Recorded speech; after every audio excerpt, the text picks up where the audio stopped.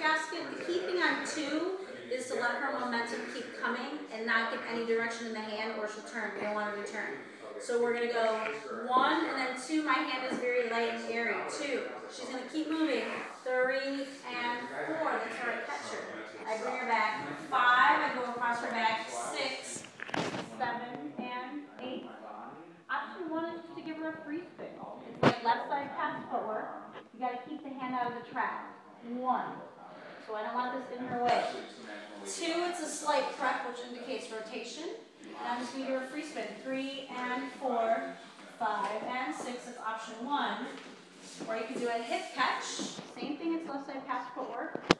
1, hand stays out of the trap. 2, I'm going to keep her hand and wrap her up. 3 and 4, I'll do a little catch. I'm going to unwind her and go with her.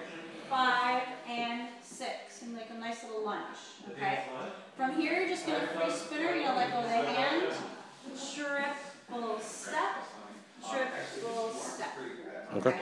As a leader, I just kind of watch her dance and